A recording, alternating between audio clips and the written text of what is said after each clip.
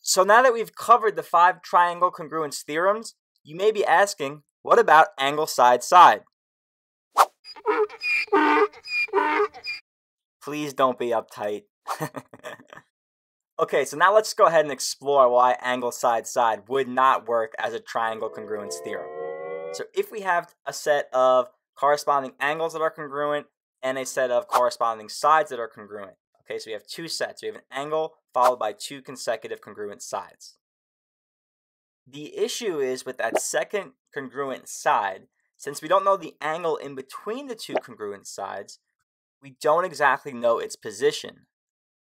So I could take that side and swing it over to a new location and still show that angle side side is still the case here, no matter how I choose to draw that second triangle.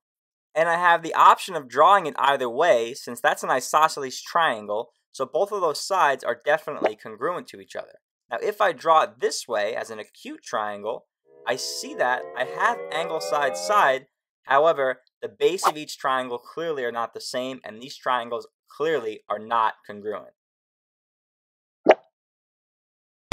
So due to this ambiguity, angle side side or side side angle is not enough to prove that 2 triangles are congruent. Thanks again for joining us, guys. I hope you had some fun on this one. Remember, math can be fun, so don't be afraid to laugh. See you next time.